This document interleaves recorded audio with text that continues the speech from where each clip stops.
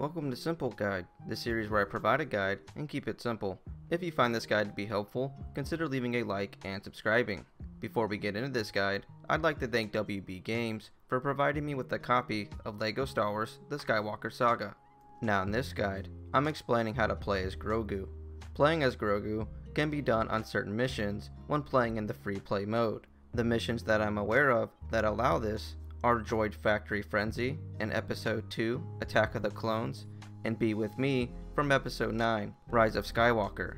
In Droid Factory Frenzy, when you are given control of C-3PO and R2-D2, you can play as Grogu if you switch C-3PO to the Mandalorian. Now if you cycle your characters, you'll end up on Grogu.